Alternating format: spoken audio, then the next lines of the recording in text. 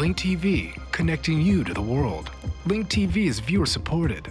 Watch more at linktv.org. Today on Earth Focus, Chernobyl, the real story. International agencies, the nuclear industry, and governments involved ignore important scientific data about the consequences of the nuclear disaster at Chernobyl. A screw-up or a cover-up? Authors of a new book say it was a massive cover-up and that the real story is far worse than you think. Coming up on Earth Focus.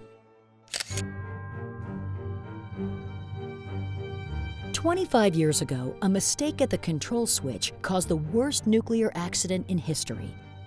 Emissions from the reactor at Chernobyl, in what is now Ukraine, were 100 times greater than the radioactive fallout from the bombs dropped on Hiroshima and Nagasaki.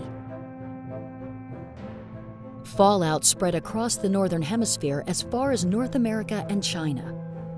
Most heavily hit were areas closest to the disaster: Ukraine, Russia, and Belarus. A new book, Chernobyl: Consequences of the Catastrophe for People and the Environment, published by the New York Academy of Sciences, says that the impact on health is far worse than reported, and that Chernobyl is not over. Its toxic nightmare will go on for generations.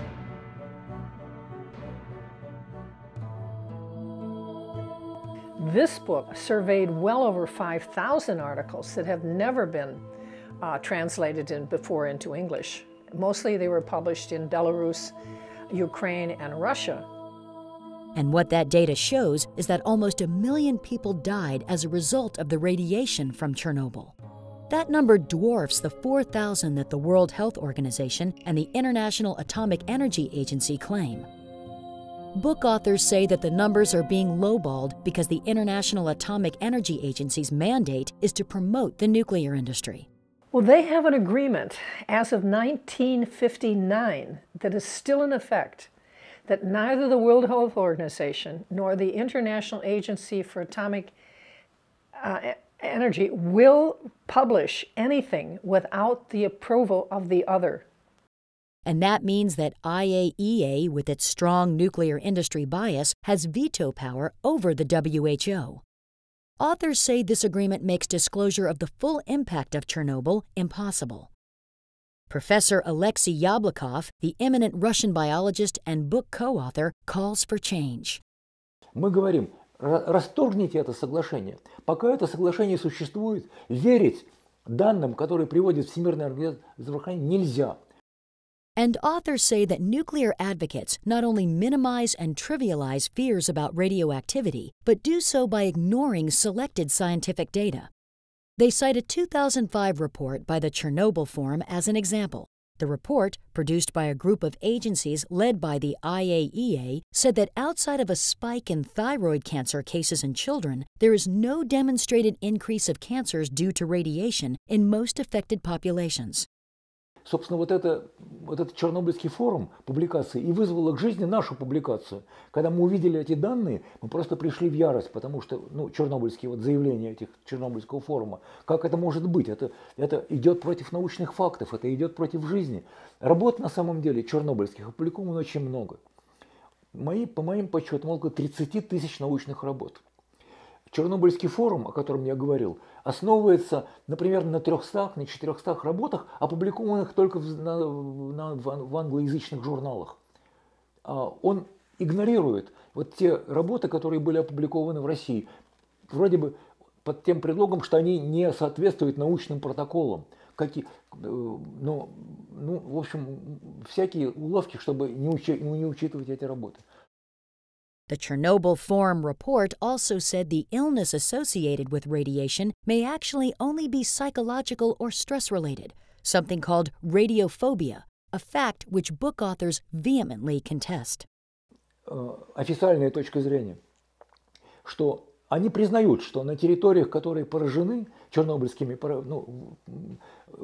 состояние здоровья очень плохое. Но они говорят, это потому плохое здоровье, что люди боятся радиации, что у них радиофобия, что они там ведут неправильный образ жизни, что они очень бедные и так далее. А мы на это отвечаем. А какая может быть радиофобия у лягушек, у крыс, у птиц, у рыб, которых мы изучаем там, и которых тоже самые поломаны хромосомы, также нарушен иммунитет.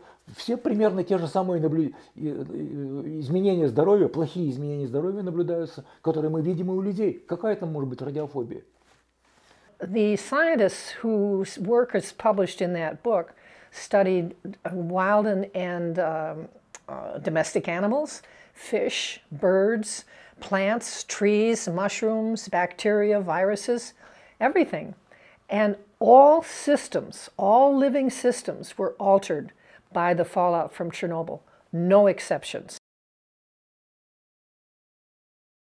The biggest concern, probably in the book, is that in Belarus, which is north of where Chernobyl was, that only 20% of the children are considered healthy. Only 20%. And that's by governmental data. Now, who's going to be the teachers and the artists and the writers and the politicians if 80% of your population is sick? Belarus may be the worst affected, but a diverse spectrum of health problems are seen throughout areas that received high levels of fallout from Chernobyl.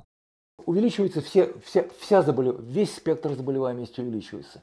И раковые больные, и сердечно-сосудистые. Огромное количество людей гибнет от сердечно-сосудистых заболеваний, темп которых гораздо более серьезный и высокий, чем на других, менее загрязненных территориях. Birth defects, birth losses, neonatal deaths, childhood leukemia, massive thyroid cancer, lung disease, immunological problems. Увеличиваются желудочные заболевания, увеличивается иммунитет, больше нарушается иммунитет.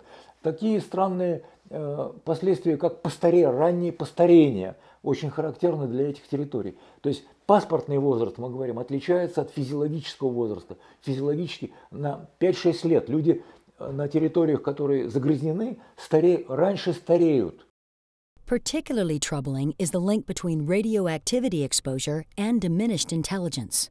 A study just came out in Sweden that showed that children who lived at a higher elevation in Sweden that they know received a higher dose of the fallout from Chernobyl have decreased academic abilities compared to their compatriots in the rest of the country. Now, this is very serious. Даже малые дозы радиации, особенно когда они постоянно повторяются, когда они из года в год, из дня в день, маленькие, но постоянно повторяющиеся, влияют на мозг. Есть доказательства, научные доказательства, прямо с томографией и так далее, показывающие, что мозг чуть-чуть меняется. Органические изменения мозга. Как это не страшно, как это не печально звучит, но действительно вот эти жертвы Чернобыля, они и в том числе и вот их поведение, их возможности обучения, они будут отличаться. This is probably the greatest threat to humanity is the loss of intelligence as a result of brain damage from radioactive fallout from Chernobyl. Despite assurances by international agencies that many contaminated areas are now safe, the effects of Chernobyl continue to be felt today by countries as far away as Germany and the United Kingdom. В 2010 году в Германии около 15% добытых охотниками кабанов, особенно в Южной Германии, настолько высоко радиоактивны, что их нельзя использовать в пищу. И государство платят охотникам, если они убивают от кабана, которого нельзя есть. В Германии существует 90 участков, где можно проверить, 90 специальных станций, где охотники проверяют свою добычу на радиоактивность. Это сегодня, это в наши дни. In Scotland, restrictions on the movement, sale, and supply of sheep due to unsafe levels of radioactivity were lifted only in June 2010. Restrictions on sheep in England and Wales continue. So how long will the effects of Chernobyl last? Генетики говорят, что после того, как произошло сильное облучение популяции, последствия, как эхо генетическое, может быть в нескольких, до 7 поколений может такое последствие быть. Мы видим, что действительно у облученных людей изменены хромосомы, резко нарушены просто аберрации, хромосомные аберрации происходят. And some scientists say that breaks in chromosomes resulting from radiation lead to devastating birth defects and mental handicaps. У детей, которые родились и которые не были облучены, родились от облученных родителей, у них тоже изломанные хромосомы, значит, и они будут передавать эти хромосомы своим детям и так далее, и так далее. The push to have nuclear power and the push to have power that maybe we don't actually need has consigned a random number of people to disease and death. Человеку надо просто нужна политическая воля, чтобы отойти от атомной энергетики. К сожалению, атомная энергетика связана с атомным оружием. В этом причина того, что ни Америка, ни Россия, ни Англия, ни Франция не хотят отказаться от атомной энергетики, потому что слишком тесные связи с атомным оружием. We can get along without nuclear power. We did, after all, for many, many, many years.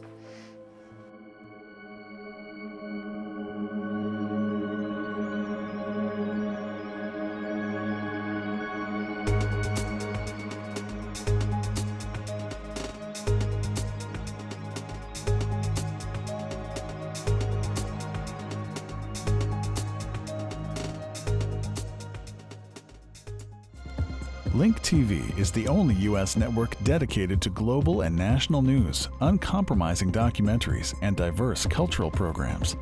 Programs which connect you to the world. To learn more, visit linktv.org.